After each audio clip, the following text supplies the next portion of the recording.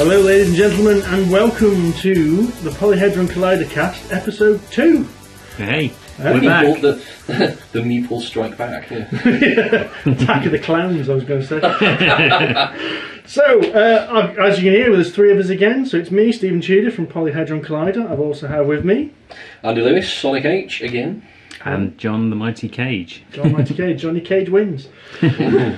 A couple of things I wanted to mention before we get into the podcast proper. First of all, I did have a bit of dilemma when I was editing the last episode on whether to keep our naughty words in or not. I don't know what you We mean. dropped a couple of F-bombs, so I've decided I'm going to keep them in as long as they're not too crude or offensive, but within sensible levels. So, Andy, you've been warned. yeah. I don't know what you mean. We are on iTunes as explicit, and there will be the odd F-bomb. If that does get likely to offend, then, well, Tough, because once Andy starts going, it's going to get even worse. That was quite reserved. No, you did well. The next thing I wanted to mention is the UK Games Expo.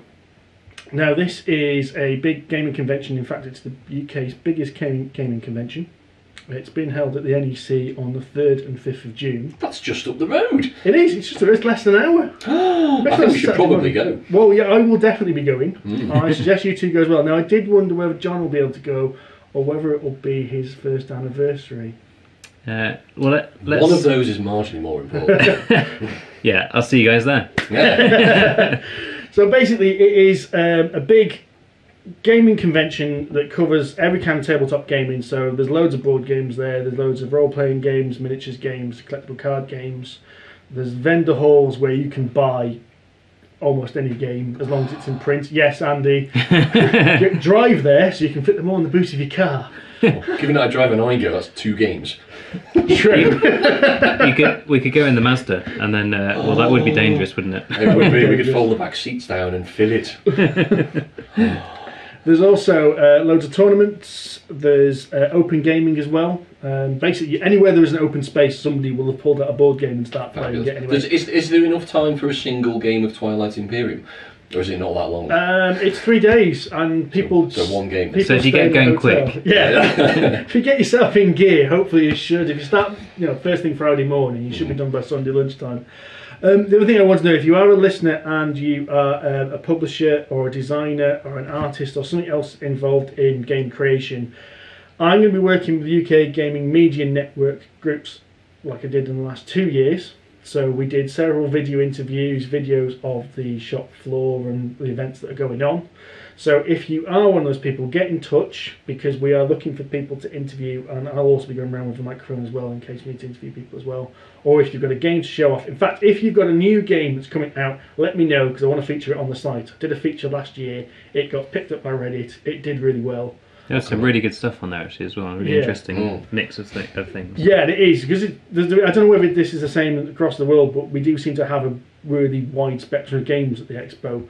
Like, I think last year on the list we had Alien vs Predator, which is this intense miniatures game, and then a little family game which was suitable for like everyone from 5 years old and up kind of thing. Not Alien vs Predator. Not Alien vs Predator. Okay, No. That's a shame. Trying to explain a face hugger to a 5-year-old is a bit. It's just really friendly. It just wants to be friends. So if you do want to get in touch with that, it's details are on the website, or you can go email me at polyhedroncollidergames@gmail.com, or contact on facebook.polyhedroncollider.com, or Twitter @polyhedronc, because I had to pick a name which was too long for Twitter to fit in. Right, well, let's talk about some games then, shall we? Oh, I suppose. That sounds like a plan. So, who wants to start? Andy, what have you been playing? Me? Well. Yeah. What haven't you been playing? What haven't I been playing? We're looking at this list. Well, yeah, I did chop it down a bit because there would have been a bit of a retread. What have I been playing? Well, it kind of falls into 2 categories really. I've gone through a couple of games I've bought over the last month and gone through on my own a few times, but not actually gone through with other people, which I suspect may change the experience somewhat. And games I have played with other people. So I'm going to say probably actually Viticulture to start with, which I have played with other people, the good lady, and amongst others. And Some non-good ladies. well, I wouldn't like to comment. And Viticulture is a worker placement game, so we talked about those last time, but it is much simpler than something like Euphoria, although it's made by the same people, Stonemaier, and it's actually surprisingly good fun. For something I mean, basically the idea of Viticulture is you own a vineyard and you make wine. Which sounds like a good premise for a game. Exactly, yes. But looking at the box art, it looks really quite, forgive the pun, dry. And not particularly exciting, but it's actually really quite good fun. There's a lot to it. Ultimately, you have a vineyard and you are growing grapes, you own fields, and you are ultimately trying to fulfill wine orders in order to gain victory points. So the more wine orders you get, the more chance of winning? To a point. It gives you, right, there's essentially about 3 mechanics to the game. You need to fulfill wine orders, and the wine orders can vary, both in size and complexity. They are based on ages of wine and types of wine, so you can grow red and white grapes in your vineyards of varying qualities. So they start ranging from qualities from 1 to 4. And do you have to buy the grapes at the start or something like that? Yeah, well, there are 4 decks of cards in the game. There's one for types of grapes or vines that you then plant in your fields, and your fields have a maximum value. So you've got various values of grape. That's from 1 to 4, and you can plant any number of values of grapes in one field. But obviously, you can't exceed the value of the field. So you have 5, 6, and a 7 field. And things like Chardonnay are more valuable grapes than something like Pinot, for example. Okay. At least they are in this game. Right. I am not a wine connoisseur, so I don't really know any better. I'm not a wine connoisseur either, so... No. If I it don't was know something how like beer or thematically whiskey, accurate. then it would be fine. I mean, from what little I know from having been a waiter many years ago, it seems reasonable. That's Right. all I'm going to say. I'd say I'm a wine connoisseur. I mean, I can definitely tell a 10 from a 13, for example. Percentage, right? That's how you get... Yeah, pretty much, yeah. Yeah. More is better. Yeah. Yeah, absolutely. Once you've grown your grapes, so the game is split into 4 seasons, the 4 seasons of the year. So that constitutes essentially a turn of a round of the board.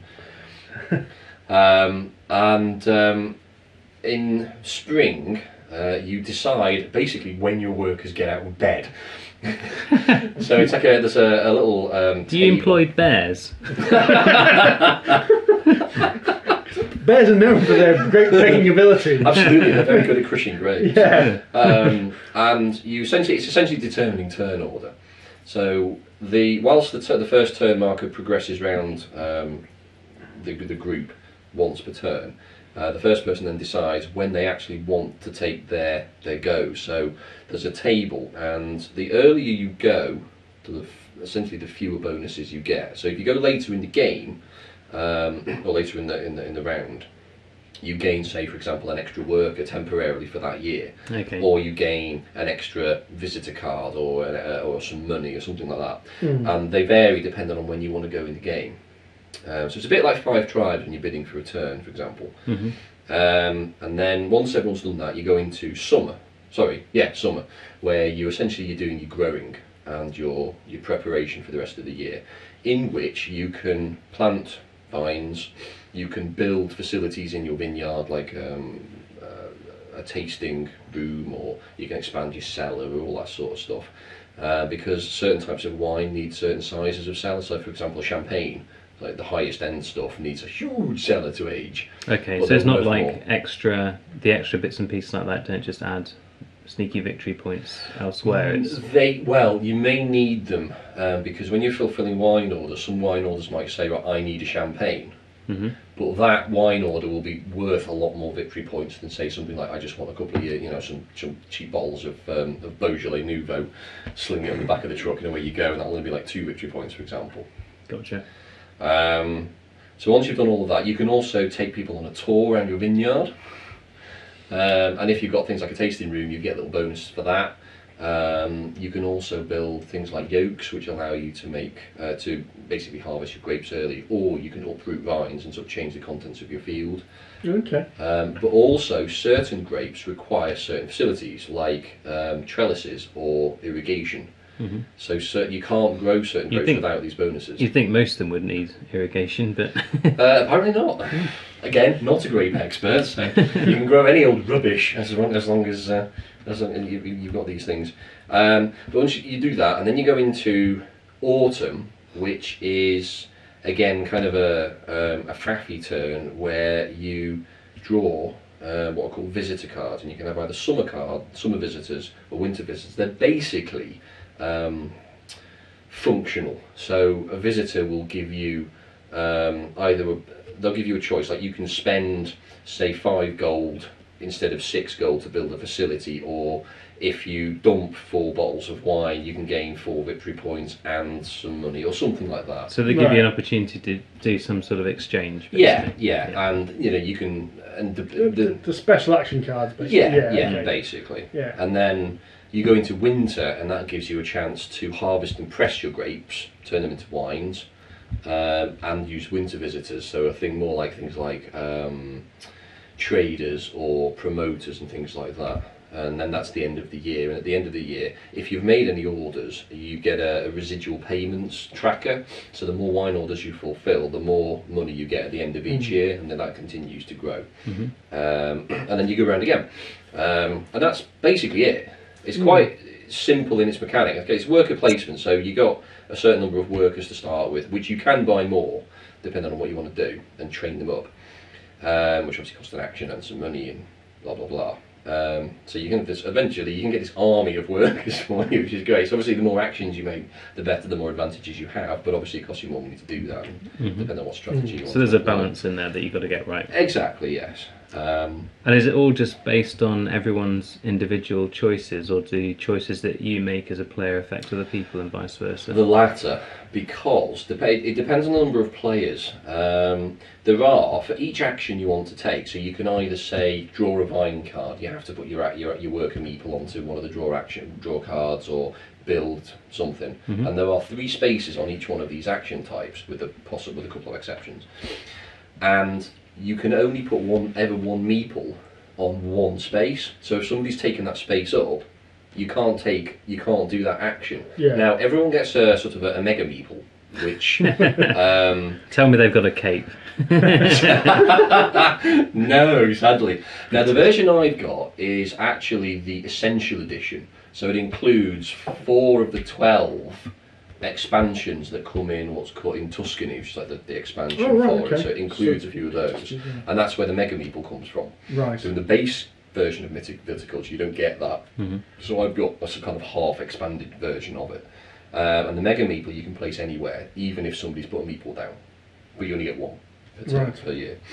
But depending on the number of players you get, there are more spaces unlocked at each action space, and in the second action space there's a bonus, so it kind of pays to let somebody go first in that space, because then if you put your meeple down, you get a bonus for performing that action. So there's a lot of strategy involved in this. It's I've played it with a 2-player and a 3-player game, and the 3-player or 4-player is very, very different to the 2-player game, because you get this extra action and you get the bonuses involved. It totally changes the game. Okay. What's the upper limit on players? 6. Because my local gaming group playing Tuesday night, they've been playing this on another table for like 2 or 3 weeks now. Yeah. And I keep looking. I'm not allowed on that table. That's the cube pushers table. I'm on the dice throwers table, so I'm not. We can't mix. Basically, there's like 3 of us that bring games, and I'm one of the people with the junkie acquisition disorder. So I've got lots of games. So I bring games, and when the guy who owns Viticulture is also one of the other people who brings games. So what tends to happen is me and him go, do you want to play? Oh, we can't because 4 other people have turned up now. Right, me and you split. Yeah. So me and him end up playing completely. Never play a game together, ever. You should try and get on it. It's a really good game. It does look quite. Everyone came away. It's one of those ones that you looked over the table and everyone just nodded sagely, stroking their chin and went, yes, that was enjoyable. I have to admit, I'm very pleasantly surprised by it. Because I was expecting, I suppose, something similar to Euphoria, which it kind of is, because it's a worker placement game, but it's a lot less complicated. It's a little more streamlined. There's a lot less to take in all in one go when you first start playing. Mm-hmm. But in a lot of ways, it's actually deeper. Right. Because I found... It's funny how some of the really simple games, like simple strategy sort of games, actually end up being really quite deep. Like Steve and I played, I can't remember what the name of it was now, that one with the into place counters in different places. It was like really small boards. Oh, Housing Crisis. Yeah, that was it. Housing Crisis. Now, Housing Crisis was... I don't think that game ever got released. No, possibly not. I got a pre-production prototype. And I think the intention was it was either going to be released or go on Kickstarter. And I've not seen anything about it since. But the idea was you had a little map of a city and a series of people, and which represented like individuals or tokens. You were supposed to be like rival estate agents, putting people into the various buildings. There was blocks of flats and there was individual houses, and each one had a capacity. But there was, I can't remember the rules exactly, but there were things that could block you from doing certain manoeuvres, wasn't there? So there was this I think you had to have a certain number of tokens to claim a particular building or something along those lines. And so if you didn't get the right number of people in it, then you were essentially wasting tokens or something like that. But you end up starting to, because each building's distinct, so there's like maybe one building's got 4 tokens spaces, one's got 6, and one's got a couple. So you can spend, a token in a particular building, but then there's a good chance that if you put one there, then the other person will put a token straight away because it means you can't claim it right away. Okay. And then what seems like a very simple game like noughts and crosses, you suddenly realise that it's sort of noughts and crosses, but you've got 5 or 6 different boards going on at once, because you've got to kind of balance not just whether you're going to claim a particular building, but you might put a token towards claiming a building, and then you can work out, someone else has got to claim that one, and then you'll claim that one, and then, but if you don't do this one here, then you lose out in. And for something with only probably, I don't know, was it 5 by 6 or 7 squares? Yeah, it was the size of a postcard. The board was. Tiny. It was a micro game. Wow. Yeah, and and the weird thing was that game changed completely depending on who I played it with. Really? So it turned up and I played it with Amanda, and it didn't click. It was just noughts and crosses. I'll put one there. I'll put one there. So therefore, I've got to put that one there. So therefore, I've got to put that one there. And it just was like to a throw, and nothing happened. Played it with John. And the game changed completely. It then became, I put one over here. Whoa, hang on, you put one over there. Why would you do that? Why would you do that? Do I need to put one over there? No, or do I need to put it on top of it? Do I need to put something in the block of flats or something in the individual house to try and get that? Oh, okay. And it changed it completely. The only problem I had with it was, and there's another game recently I reviewed that had the same issue, where you get 3 turns from the end of the game and you can work out who won the game. Yeah. Because what tokens you had left was kind of semi-knowledgeable, wasn't it? Or by then you knew what was on the board, so you know what 3 tokens they had left in their hand. Was that it? You had different shapes of tokens, like 3s and 2s and it was different numbers of people in each token, so it was different size families. So there was a point we went to the game and went, right, well, you've won the round. And you go, why? Well, because you can only go here, I can only go there, it means you've gone there, you've won. Oh, so I have. And it was usually not the person who's won who would work that out. And there was another game I reviewed recently, and I'm damned if I can remember the name of it, but it was a similar thing. You get 3/4 of the way through, 90% through the game, and you'd suddenly go, oh, you've won. It's going to bug me now what the name of that was. Didn't you do that on Raid and Trade? Because you were about to win, right? That's another one we played recently. I wanted to mention Raid and Trade actually, because that is one I'm writing the review for at the moment. And last week we talked about Poseidon's Kingdom, and I was just writing a review at the time, and it helped me cement my opinion. So I like the idea of talking about a game I'm going to write a review for. So Raid and Trade. We've all played this one, because I subjected you all to my first attempt at playing this. It was a while ago, but it was. So post-apocalyptic world. The main aim of the game is to raid dwellings which are spread over this cityscape, and the idea is you need to gain either favour, skill, or complete quests. Which, if you gain all these, you are allowed into the Golden City, which is the aim of the game. Which you forgot to set up when we first played it. No, the outpost I forgot to set up. The outpost, the outpost I forgot to set up. It's a weird game. Yeah, I think that's a fair... It is.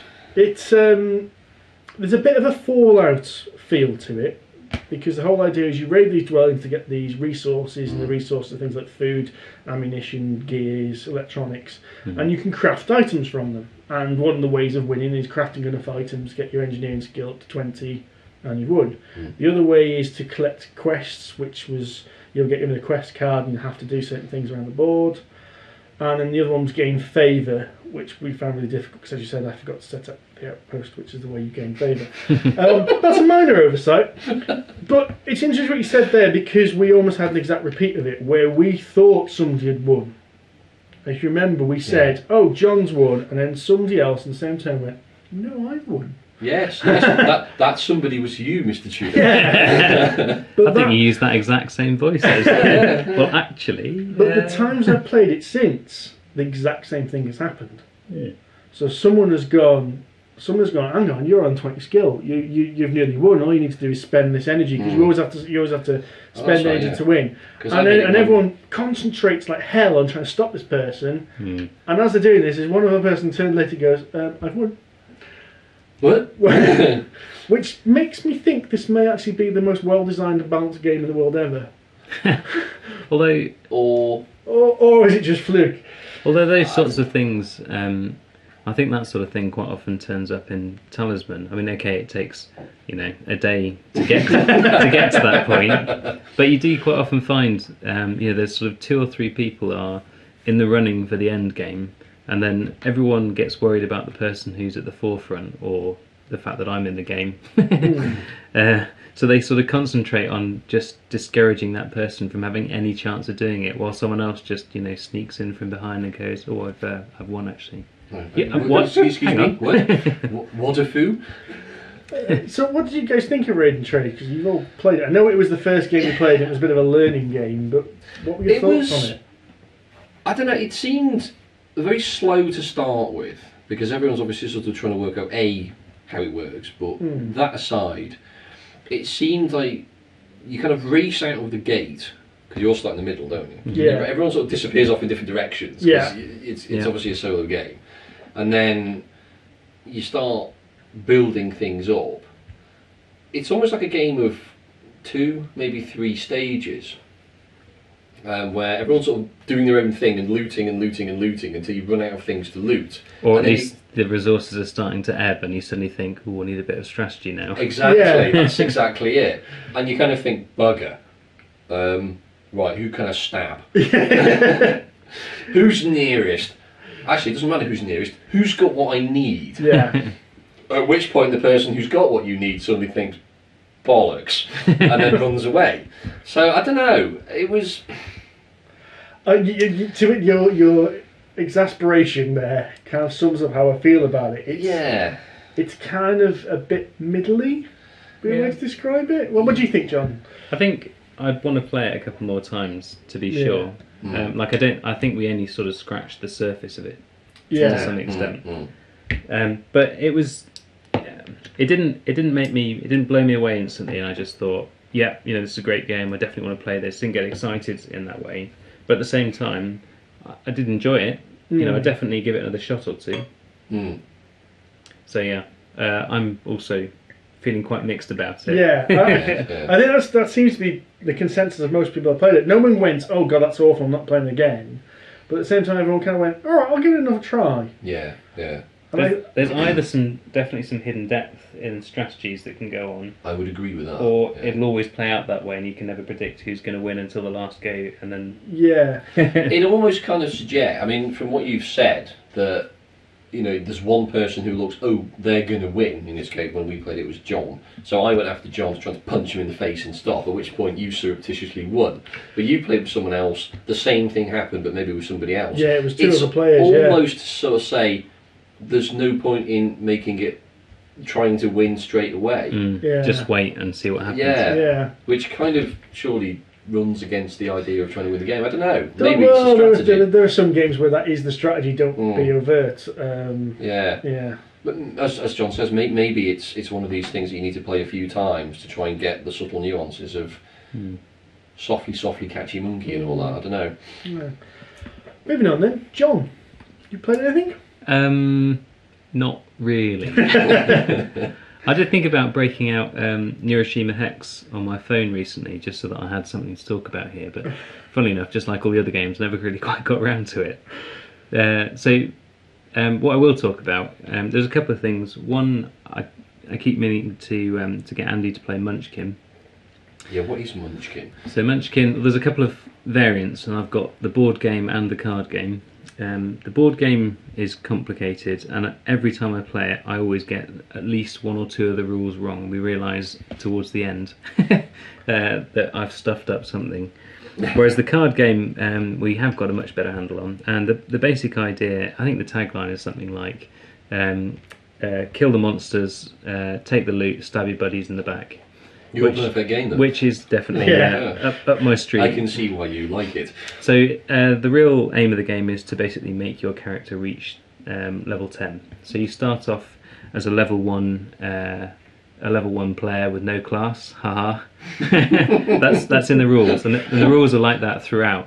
Really, really funny rules, funny cards, and all the stuff that you have to encounter. Right. So basically, you take it in turns to turn over a door card, which will either be an encounter or some cool item that makes your character better. It might be the pantyhose of strength, or the bastard sword, which is there's all sorts of things. There's lots of little play on words like that. Okay, sounds kind of fun. Yeah, it is definitely good fun. And a lot of the cards, if you encounter a monster, you then have to try and fight that monster. But rather than be like rolling a dice, or it's based on the number of cards that you've got face up have all got sort of like worth to them. So they'll give you like +1 or +2. There's no like different attributes. It's just +1 or +2. And if you've got more numbers than the monster, then you win.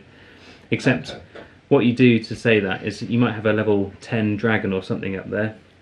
I'm a level 9, so then I'd play like a potion of something that would help me. But then everyone else, you can't. When you play that, you say, "I'm going to beat this dragon in 1, 2, 3," and if no one plays anything, then you've beaten it. It's okay. Except that if someone else plays something, then it adds the dragon. So you might find that he's got a buddy. There's actually 2 of them, or it's an ancient dragon with a buddy.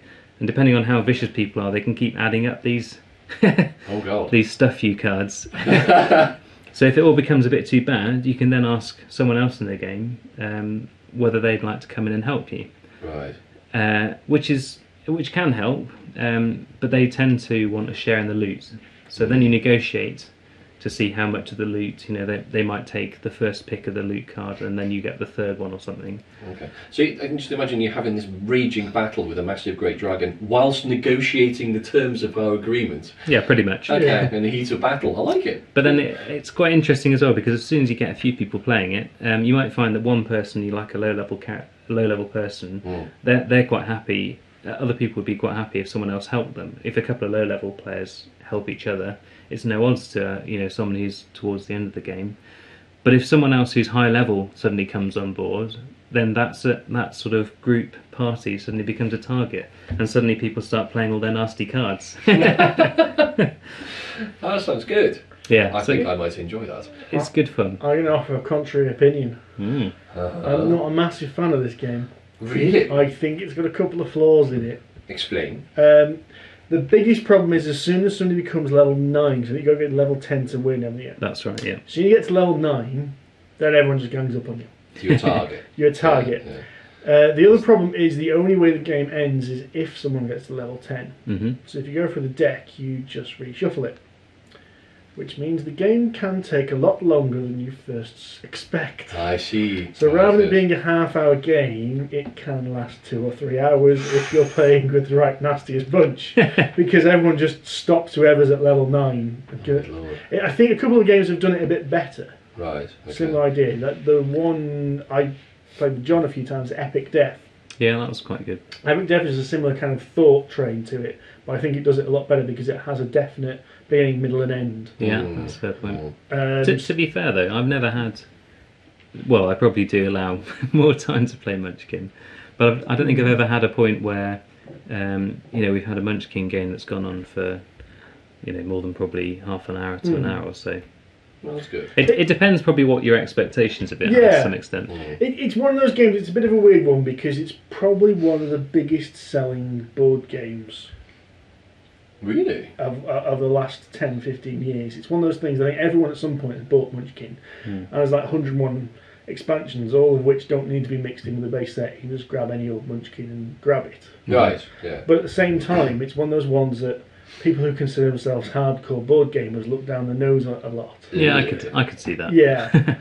Okay. It's kind of one of the reasons why I was quite happy to get John on this podcast, because I know it's a really popular game and I know I'm not a massive fan of it, but I didn't want three of us that all go, yeah, we all love this game, we wanted a bit of discussion. Yeah, because it's a bit of variation. Yeah. Yeah, because I suspect, I mean, John loves stab in the back games. And I can see the attraction, Yes. I have to admit. I wouldn't, just for the record, I'm not an exclusive. If a game doesn't involve hurting your mates, I'm not going to like it. But I think if there's some element of competition, I quite like that in a game between the players. And I also quite like games where there's some element of something can randomly go wrong, where it's not just if you've played this game enough, you know all the strategies, you're always going to win. Yeah. I like it when there's an element of chance in there. So no matter how good you are, there's still a reasonably good chance that someone's going to do something horrible to you, even if they didn't mean to. A bit like Roborally. Yes. Yes, I like Roborally.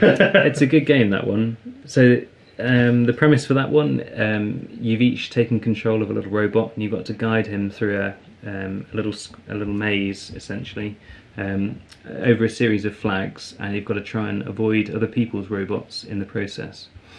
So everyone gets dealt 9 cards, and each of those cards will be something like move forwards 1, move forwards 3, turn right, turn left, go backwards, that sort of thing.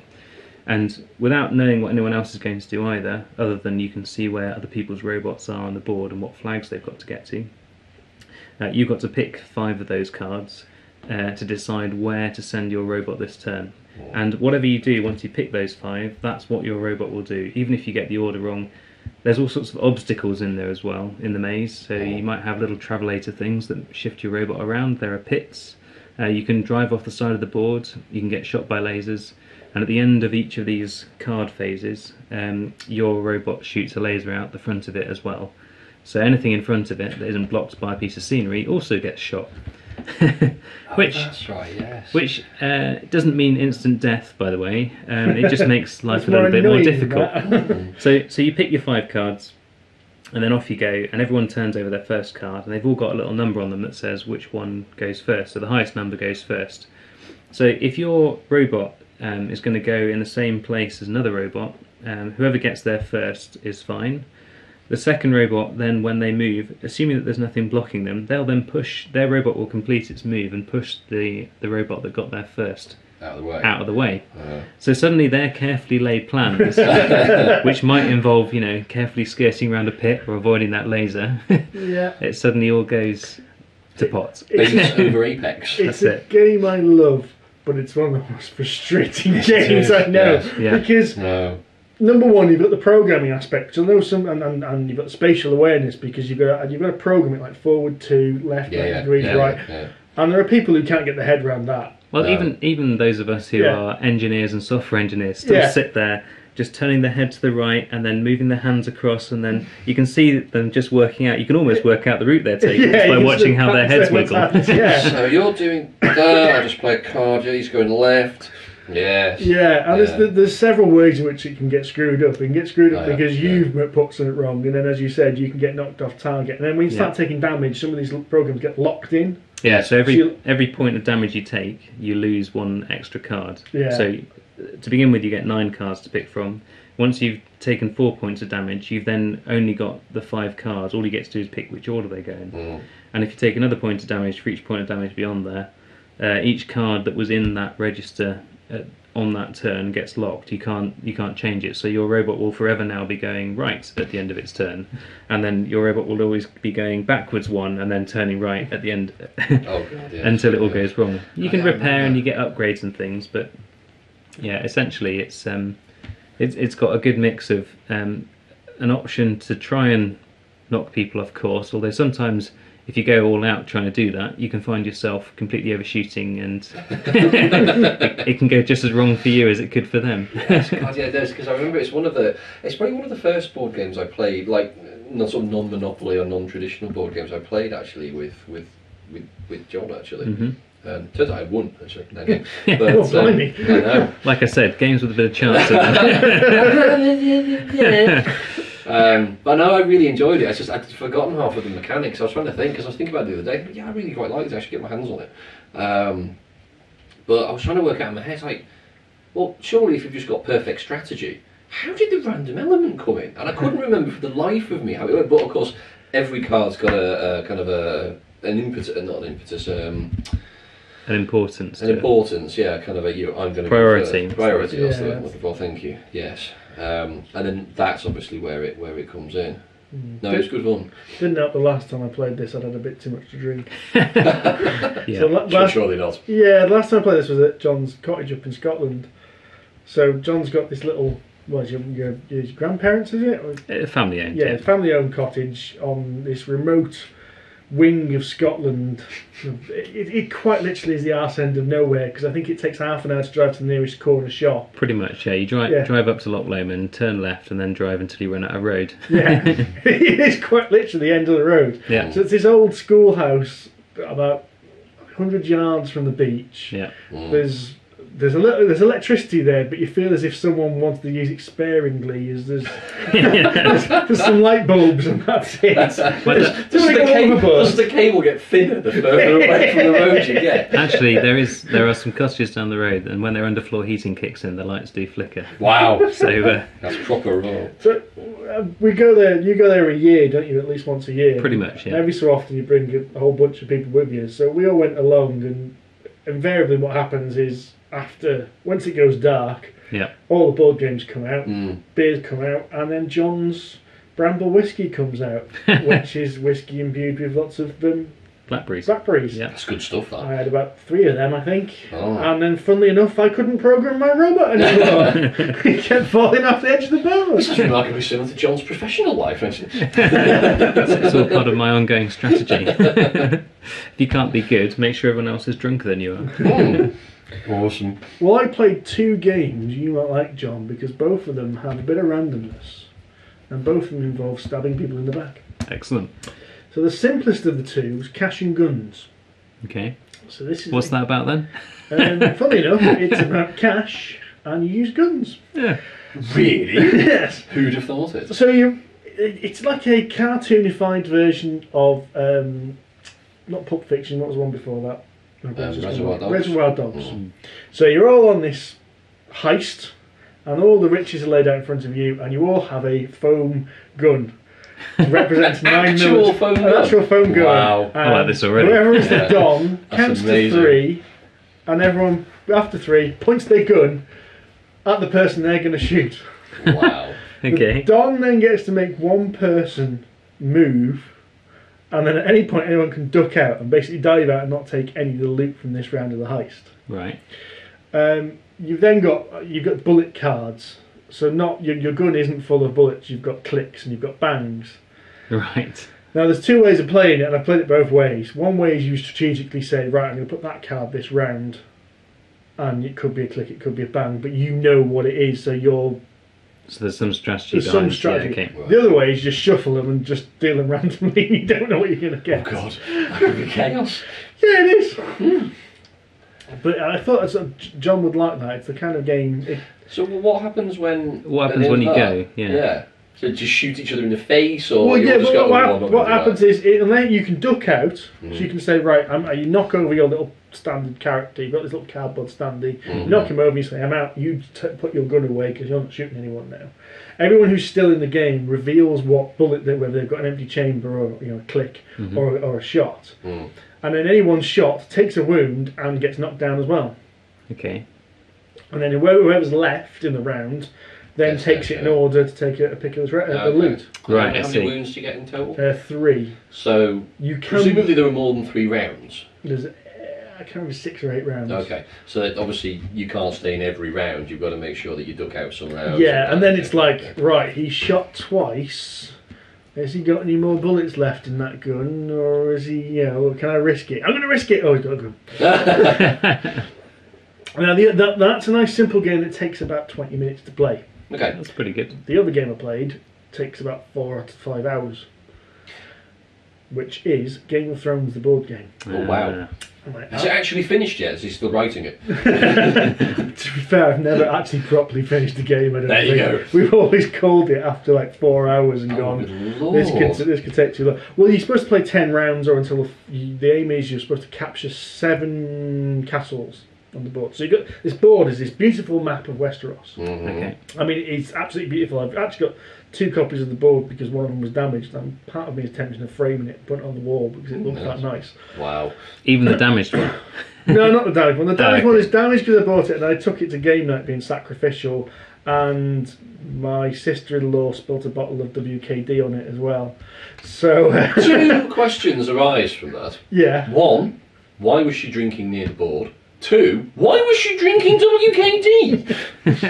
Answer 1, we're playing in a pub, Okay. and Surely there's an extra table. well, surely. no, it's quite tight. And to be Okay. fair to me, with me, drinking and board games kind of go together. So I've True. always got Yeah, I don't see why I should separate those two. yeah, it's, Well, to be fair, I we mean- just played Pandemic Legacy and was surrounded by beer. yeah. And to be fair, most of the Talisman game that I've got has at some point had a mixture of wine, beer, Bramble whiskey. So it's got a multitude of colours then. Yes. It does. Some of the Nice. cards are definitely tagged, let's say. The other thing is my sister-in-law only drinks WKD. She doesn't drink anything else. I didn't realise they were still making that stuff. No, I didn't either. Lord. To those that may be overseas and aren't British, WKD is an alcopop, so it's a bottled alcoholic beverage. It's very sweet. very, And very it tastes mostly artificial. yes, and it's bright blue. Yeah. Most I mean- of them are. Most of them are blue wickeds. Yeah, so they're sort of pale Yeah, that's- sky blue colour. Yeah, that was it. It was the You blue. can get other ones. It wasn't the There's Iron usually Brew others. one. No, that's vile stuff. It looks like Whereas the Iron blue Brew. one's delicious. Oh yeah, absolutely. Yeah. Relatively, it is. But it's like the difference between choosing between the cat's arse and the dog's arse in terms of licking targets. Neither of those is desirable, but you know. Yeah, to be honest, I think I'd rather drink WKD. But, but you're right, it's not very nice. No. Disgusting stuff. Oh, that's put me completely off course about what I'm talking about. Game of Thrones. Right, Game of Yes, Thrones, yeah. licking a dog's arse in less than 3 seconds. That's why I'm here, folks. So Game of Thrones, yes, map of Westeros, must capture 7 castles. Presumably, are the 7 kingdoms then? Yes, well, there are more than 7 castles on the board. I think there are. Okay. I can't remember. I'll get it wrong. But you play as one of the 6 houses. Now, slight spoiler if you've not seen Game of Thrones or read the books. It's set. I don't think that's likely, given the target audience. Just warning someone. Just Up in to case. season how many? Right, so halfway through the first season or first book. So Right, the, fine, the yeah. game is set at the point when Robert Baratheon dies. Hmm. He dies. So yeah. Dumbledore! No. Yeah. She's a man, it's a sled. He's his father. Anyway, so at Etc. that point it kicks off and it's a lot like Risk if you look at it. So you've got Right, okay, knights and footmen and siege engines on the board, and the idea is you move these troops along and move them around and try and grab these territories. Bit like Risk. Bit like Risk. 6-player game. You can play it with 4, but it works best with 6 because then you've got the full board Or covered. is it limited depending on players? Okay. Yeah, it knocks down to 4, and what you basically do is just start knocking off, blocking off kingdoms. Okay. Excuse me.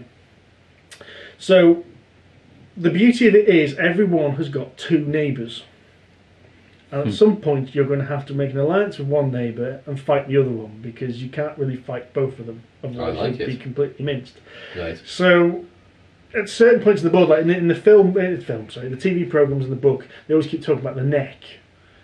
You know, all these battles happen at the neck, and when you look Yeah, at this okay. board, you go, right, well, that's why all the battles happen at the neck because half the armies need to get to the south, and that's the only place they can do it. Yeah. So everyone's going to have a fight there, Mm. and It's really thematic. It's got this really clever system where you give out orders to every miniature every unit on the board, and one of the orders is a support, which basically means they add their strength to any neighbouring battles. But you can add strength to any battle. Right. So if two other players are fighting, random scrap. Yeah, basically, if you two are fighting over a neighbouring thing, and I've got support token, then you both go, right, well, I've got 4 points worth of troops, you've got 5 points worth of troops, Steve got 3. Steve, who are you supporting in this battle? And which I go, well, which of you has just attacked me and taken my biggest fortress? What's it worth? Sweet petty revenge is mine. Excellent, yes. More importantly, are there breasts? I'm going to go with probably not. Oh, it's not that true to the TV show, then, is it? No. To be fair, it was actually made about 5 or 6 years before the TV show came out. Really? Yeah, it's so quite it's more thing. faithful to the books than the TV show. It got the version I've got is the second edition, which came out not long after the TV show got famous. You know, you can see Fancy Flight Games kind of went, hang on, we've got hold of a really powerful license here. Let's make some more money out of it. But no, it's weird because most of the artwork was drawn before the TV program came out as well. Right. So it's someone else's different interpretation of what the characters are. Okay. So how different are they? Some of them are quite different. The Lannisters all look very different to what they are in the TV program, but at the same time, that's close to what they are in the book. Right. However, the Brienne of Tarth card is exactly the same as the actress that played. Wow, really? Is it Gwendolyn Christie? The actress? Yes, right. Looks exactly like her, and you think, hang on, was the copyright notice on this? This was actually, it was drawn before she was cast That's in the role. impressive. It was really That impressive. is impressive. We've made a role for you. Yeah. Please take the job. Now, we play this at my game group, and now everyone at my game group wants to have a rematch against my wife. Because my wife made the most amazing move in the world ever and won the game. So basically, Steve, I've just lost the game. You just made all of our viewers lose the game. Sorry, as well, guys. Yeah. Steve, how could you? Oh, sorry. Anyway, so Amanda was playing the Starks, which means you basically hold the north, you have the largest amount of territory, you can gain the most influence, but you have the fewest castles. And throughout the game, she basically just held her borders. Didn't look to be amassing any forces, but at the same time wasn't moving forward, but stopping people from moving north. And every time every time a fight started to get there, she kind of just politely, made a nice border. Could you stop that, please? And everyone kind of started to ignore her, which was a very stupid decision. Because on the final turn, now bearing in mind you can only got limited orders you can place, so you can only do 3 march orders, you can only move 3 units a turn. And in fact some players may be limited, you can only do 2. And she managed to take the Erie and King's Landing in 3 moves. Whoa. So she moved 1 ship south, which ships allowed her to move much faster around the board, and that was what her first move. Second move took the Erie, which is like the most fortified city on the board. It's the most difficult to take, and everyone went, okay. Oh, balls. Second move took King's Landing off the person who was in the lead, so they lost a point and she gained a point. And she went, done. Stuff you guys, I'm going home. Yeah, basically, yeah. Yeah, that sounds like Amanda. Yeah. Nice. That sounds good. So I have to acquire that. Yeah, well, so I've got a copy. It's time to get a well-worn copy. It's one of those games that you look at on the shelf. I think it was 60 quid when it came out. Ouch. So we discussed last week about the price of Fancy Flight games and how you look at it and then you open it and you go, oh, it's so pretty. I looked at that game and it said 3 to 6 players. And at the time I wasn't going to the gaming group as much. And I was looking at it going, £60. Me and Amanda can't play it against each other because it's 3 players. I'm never going to get this to the table. But Amanda was like, well, you've just been paid. It's Game of Thrones. You'll find someone to play it. Go on, treat yourself. It's now probably one of the most played games I own. Really? Wow. Yeah, cool. It comes out every 3 or 4 months. It comes out. Get 6 people to play it. Now, unfortunately, it means that every time I bring it out, I've got to teach the damn thing again. Yeah, but you're good at that, Steve. So. You are. Yeah. But that's, again, it's that Fancy Flight game of being bloody complicated as well. I always have that horrifying moment, more horrifying than Arkham Horror, when I go to play Arkham Horror with a group of people who I haven't played it with before, who are new to probably board gaming in the sense that we sort of geeking board gamers would think. And Steve's not there to explain the rules, because I always get stuff wrong, and I normally only get a couple of things wrong, but they're normally crucial things like 1.5 inches per cyclone missile, but something that's game changing for the rest of it. And you get towards the end and think there's something wasn't right about this game. I didn't have Steve here. Preparation, that's what it is. It's preparation. That's it. Yeah. The game's master. Universal head sheets, that's what you need. If you're never quite sure. Are there any expansions to Game of Thrones, or just doesn't need them? Because it's been around for a few years. There are. The second edition, which is the one I've got, there are 2 expansions. But they're Fantasy Flight print-on-demand expansions. So if they get enough pre-orders, then they're a bit weird. It's in the UK, they're really difficult to find in the shops. Okay.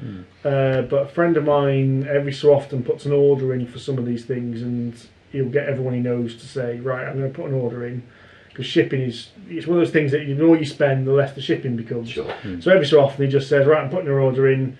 Steve, you need the Game of Thrones expansions, don't you? Wink. Well, yeah. Okay, go on then. And they're not expensive. So the first one changes the setup.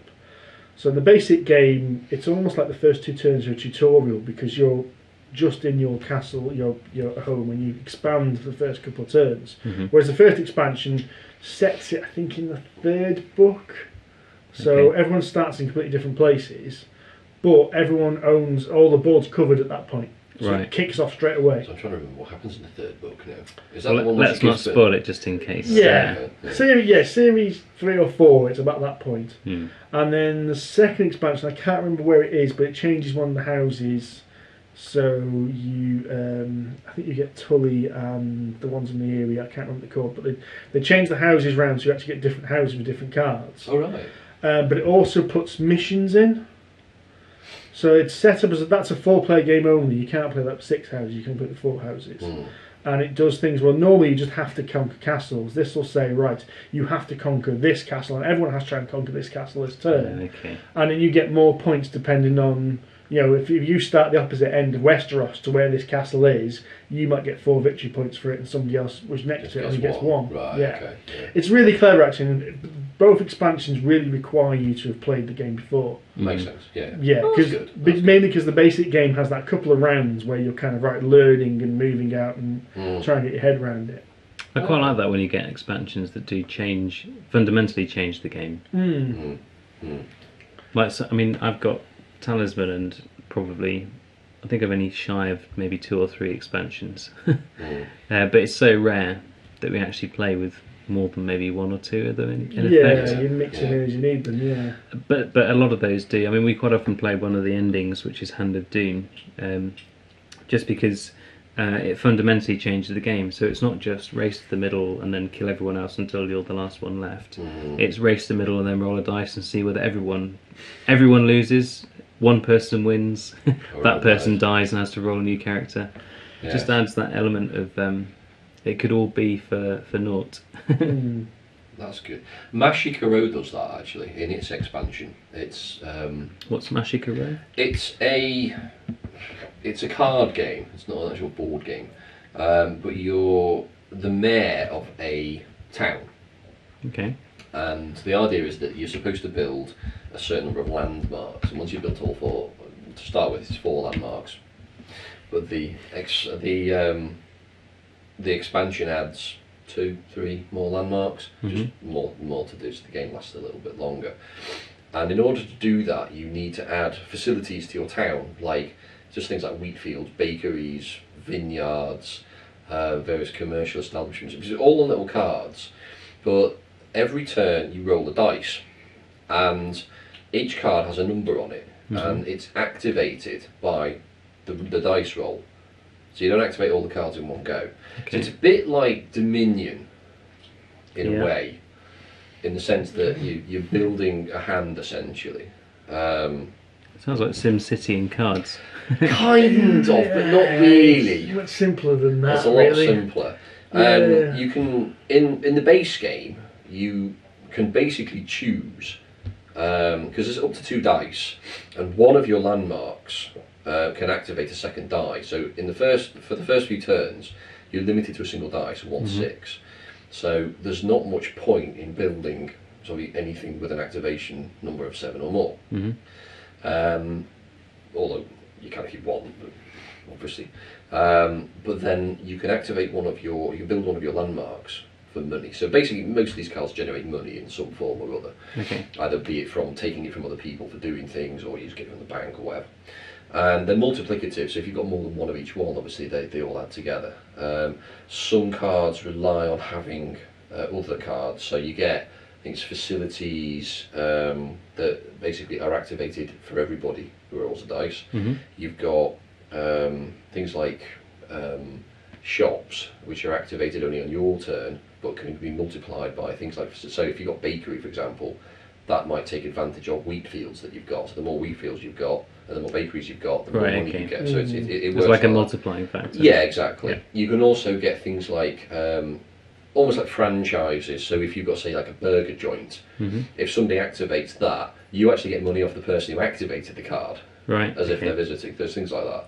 And you also get commercial things, which are like sort of, you can only have one of each, but they're very, very powerful. So you can say, right, I'm actually going to take that card off you, which you discard at the commercial establishment, things like that. And ultimately, the idea is you just basically activate all of these landmarks. The sort of base game, as you're going along, your turn consists of essentially rolling dice to activate your card, buying a card you want to do, and Fine, you got the money. Provided you got the money. Yeah. And also couping money. So you roll the dice, you activate. You're sort of balancing how much money you've got to what you can. Yes. Yes. So you roll the dice, you activate your opponent's cards, you get the money from that, and then you can decide to build something. And now you can either build one of your landmarks if you've got the money to do it, or you can choose, more likely, to build a facility of some description. Now, in the base game, you can essentially choose to build whatever facility you want. So it's almost a race. Right. Almost. Depending on what strategy you want to use. However, in the expansion... Steve doesn't look convinced by don't that. know. No, it's the word almost. I'd say it is a race. It's just build those things as quickly as you can. I mean, the strategy in it is trying to work out which dice rolls are going to cut more often, and so some cards allow you to steal coins off other ones, some get you whenever that dice is rolled. It's just you. I've only got the base game, I haven't got the expansions. I'm interested in there's two actually. There's the Harbour expansion, which is the first one, which massively changes the game.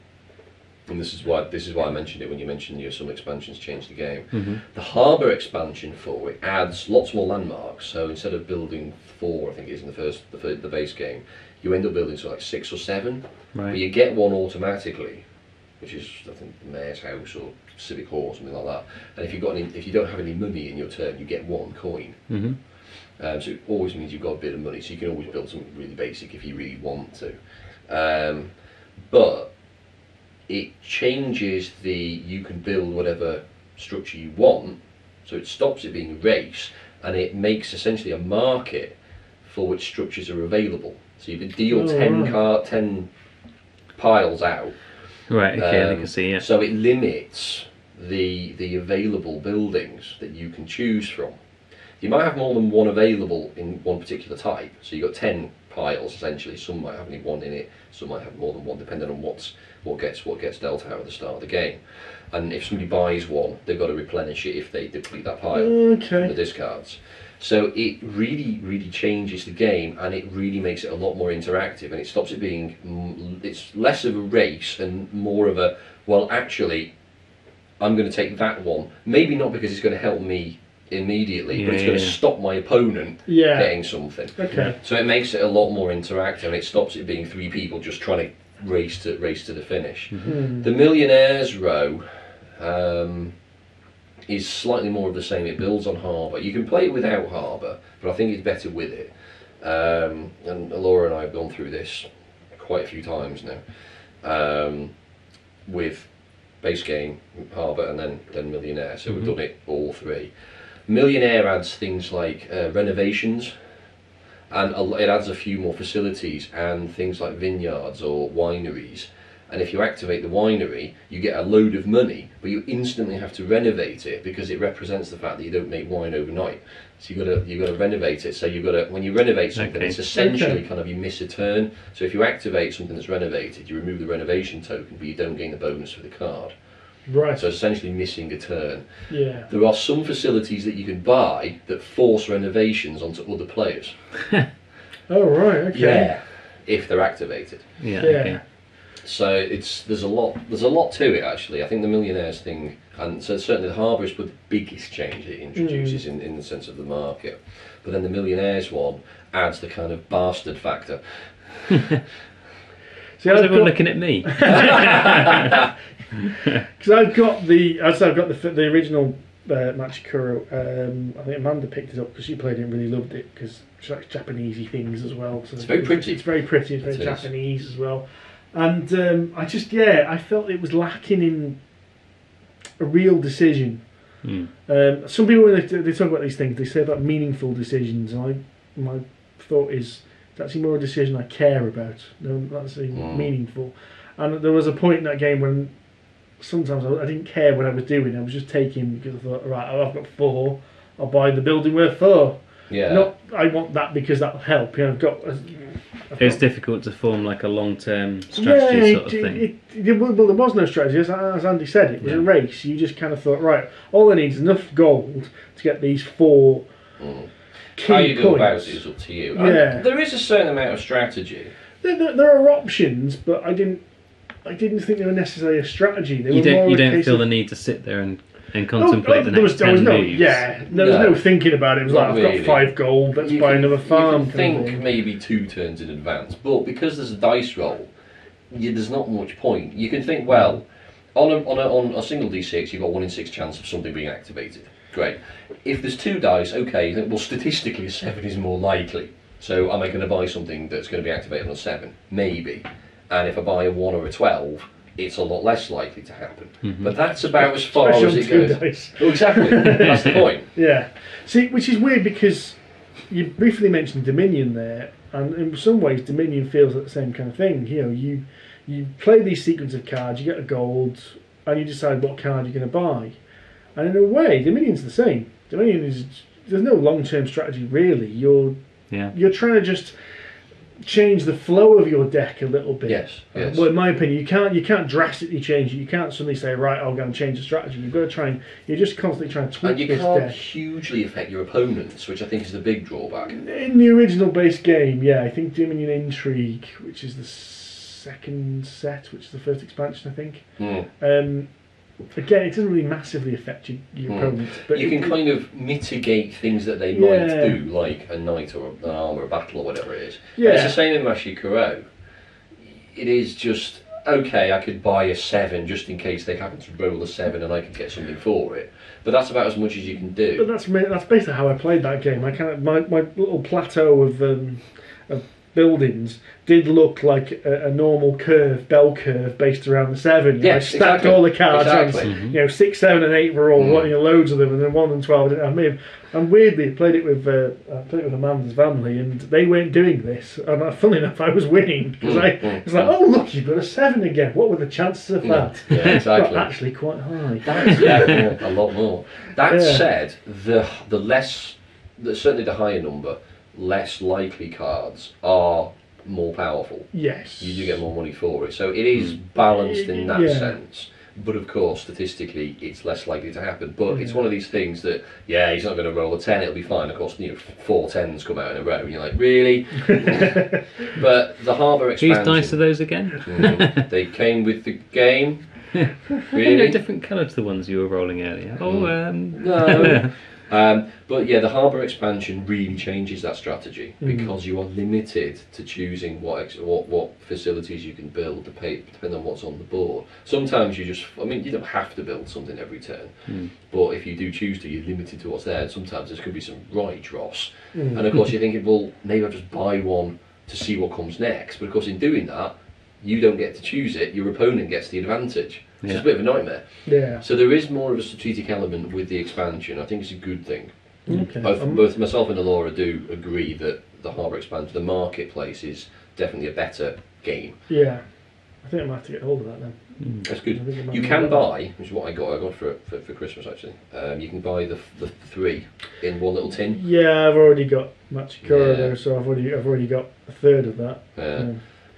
Well, I'm conscious of time because we're getting along a bit. Swimmingly, actually. Yes. I'm conscious that I don't want to overstay our welcome in our listeners' ears. So I'm going to round off quickly. We've had one question come in, which is better than nothing. So Lab Wars, which is at Lab Wars Games on Twitter, I've asked what are our favourite games. So I'm going to ask John first, even though I probably know the answer because he's already mentioned it about 3 times today. Favourite game? That is Favourite? tough. Yeah, pick one. Pick one game above any other.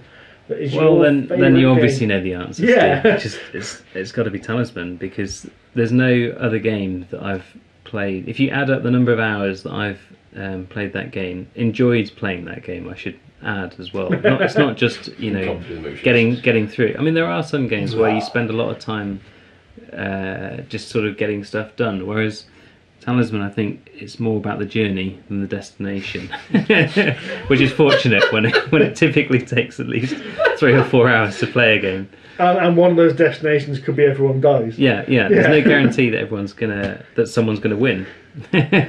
So yeah, I'd definitely have to say it's got to be Talisman.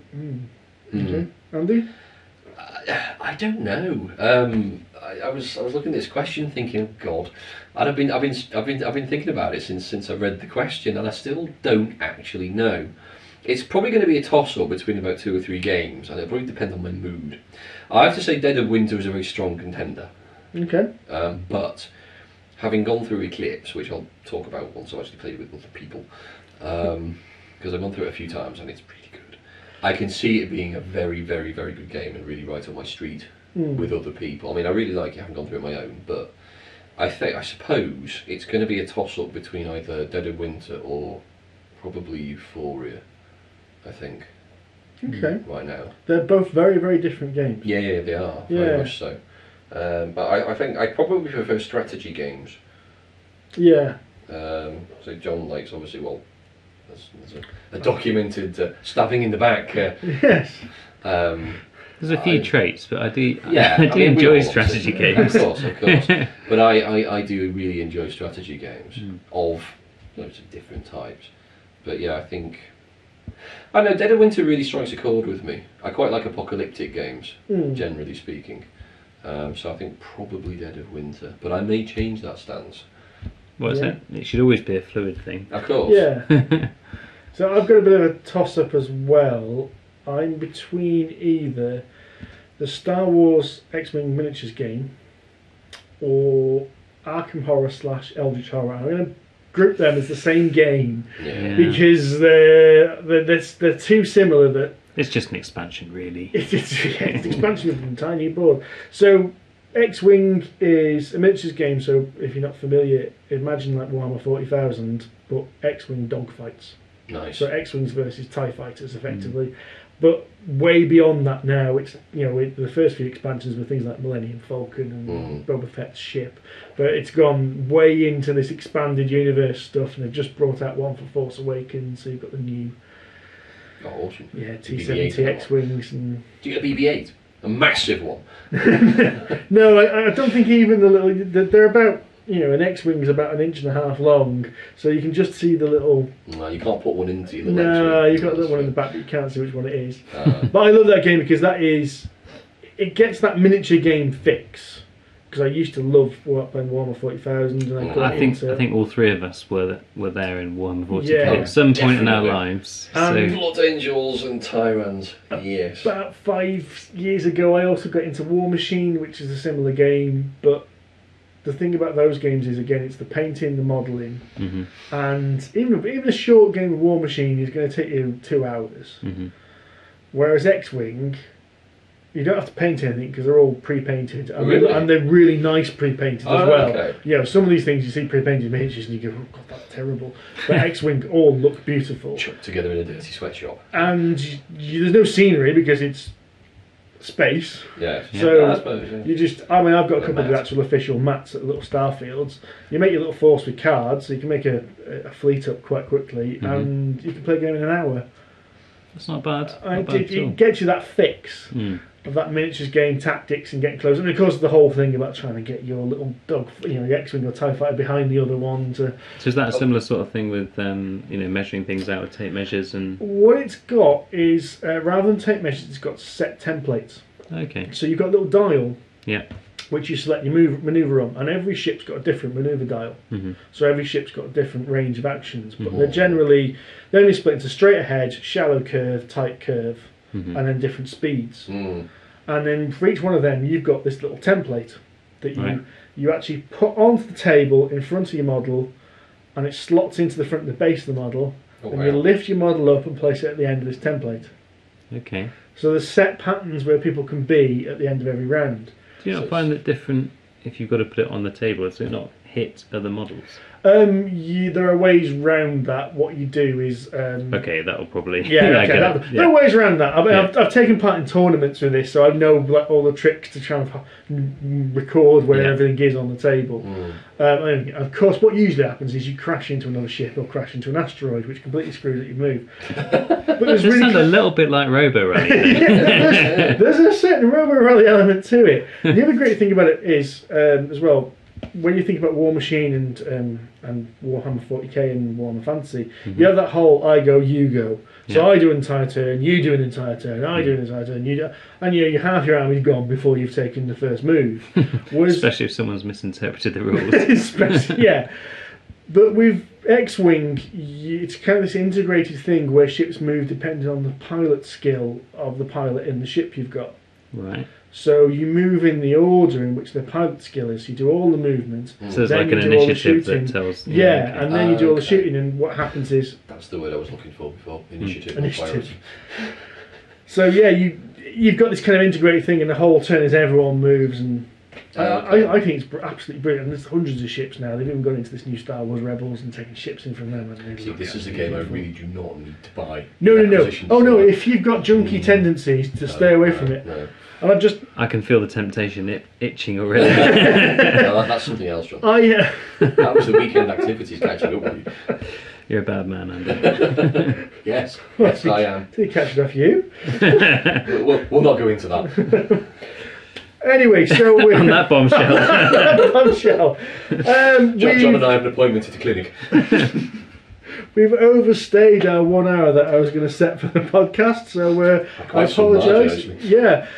So it's time to draw it to a close, I think. Thank you very much for listening. I've been Steve Tudor from polyhedroncollider.com. I've been Andy Lewis from my house, well, John's house actually. And I've been John Cage, just John Cage, that's it. Just John Cage. If you want to get in touch with us, go to either polyhedroncollider.com, and there is a little email icon there. You can send us an email. Go to Twitter at polyhedronc, and Facebook is Facebook/polyhedroncollider. There's also a G+ profile, but don't worry about that. No one uses that. It's like a ghost town, that place is now. There's tumbleweed animating across the screen there.